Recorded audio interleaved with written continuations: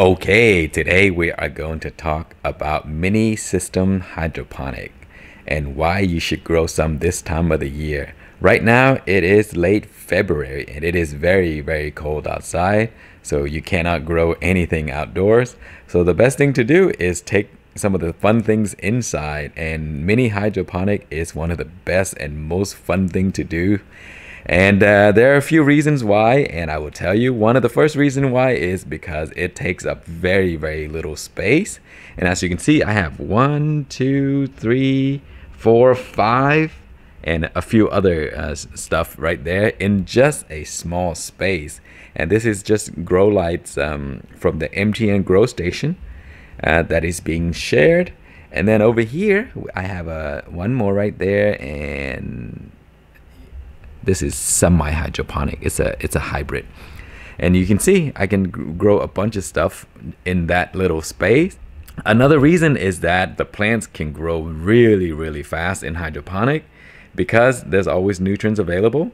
And then the third is you can learn so much from growing in systems like this because it'll teach you a bunch of stuff. The plants grow really well. It's very forgiving, and sometimes it does have issues, and then you just have to try to figure it out. And because you have so many experiments, you can actually learn a lot from doing those. You can grow peppers, herbs, even fruit trees. And this is an apple tree right here, and I'm amazed at how fast that one's growing because I have another plant outside and it is not growing as fast. It could be because of temperature as well, so that's one factor, but it does grow really well. And so anyway, in systems like this, the peppers don't grow very big.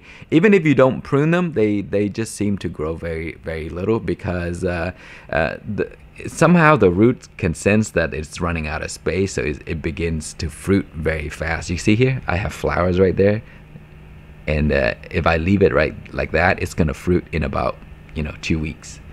And so peppers are self-pollinating plants, so you don't need to help it pollinate. It pollinates itself, and so that's one of the best plants to grow. Also, you can grow herb like basil and stuff like that. You can harvest very quickly, and yeah, it's a lot of fun. So let me show you the root systems for these plants and how I feed them and everything. Okay, so here is what the roots look like, and let me explain.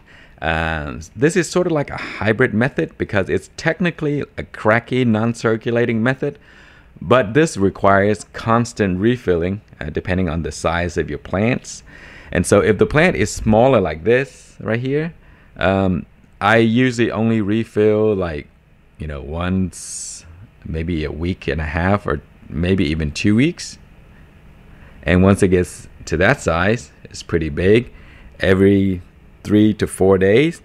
And so the drawback to this method is that you see there's algae growth because the container is clear, and I'm using a koozie to try to combat that issue, blocking lights from getting through. And that's how you get algae in there, when lights can get through into the nutrients, and that's how algae grows. But anyway, let me explain the root system. So when your plant is small, there is no root coming out of the rock wool all down into the net cup. And when in that stage, you can just feed it water from the top, and then once the roots come out to the bottom, and you can see it, there's a little strand that points outward down beyond the net cup, and that's when you can feed the plants hydroponic nutrients, and you will notice an immediate like it grows so fast.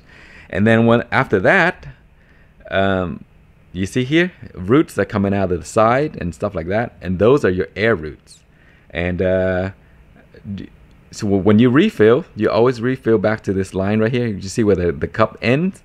That way the roots from the top right here that shoots out to the side, that's what the plants use to breathe. And so you can submerge anything to this point right here. And so you want to let the water drop to around right here and then fill it back up. It's always a good idea to just pour the remaining water or nutrients in there out first before you add back, the new nutrients. That way, it's always fresh, and it's always balanced. And so that's really how I do it. It's very, very simple. Just let it go down all the way to here. You don't even have to.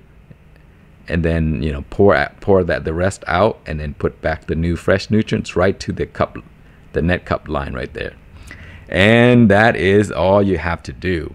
And so again, the drawback is that once the plants get big, as I mentioned, it drinks very fast. So this plant right here, in the next week or so, is going to drink like every 3 to 4 days, or even less, every 2 to 3 days maybe.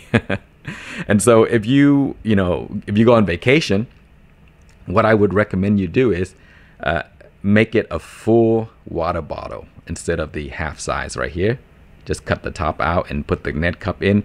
This is really neat because you can just you just pull it up and move it anywhere you want to without any interruption. So is a very neat system. So sometimes I grow plants in this method first before I transplant them into their permanent home in a larger container, and that works really well. Just pull it up and move it. And so I highly recommend you do this. Make sure you check out my other videos on the small hydro setup for growing peppers. I do crossbreeding, and I grow the plants its entire life in this method. So it's a lot of fun, and you can learn a lot. It will increase your chances of getting a successful cross this way. And also, because you can control the environment, the plant is always nice and warm and healthy, and it will grow really, really well. And so, give it a try, especially in wintertime when you have nothing to do in the garden outside. This is one of the best ways to, sort of like have some fun while you wait for spring to come. Thank you so much for watching. Please like, comment, and subscribe.